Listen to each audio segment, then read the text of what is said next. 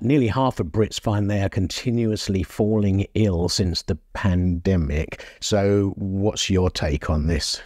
I really am a strong believer in prevention rather than cure. And I think it's important that we do what we can to look after ourselves and our families in our daily lives to help support our immune systems, because there is a lot of bugs out there. And this time of year, it can feel really overwhelming that you're constantly kind of recovering from one thing, and then you've had maybe 1 or 2 days feeling fine and you get sick again. I mean, is that something you've discovered that you've felt in the last few years?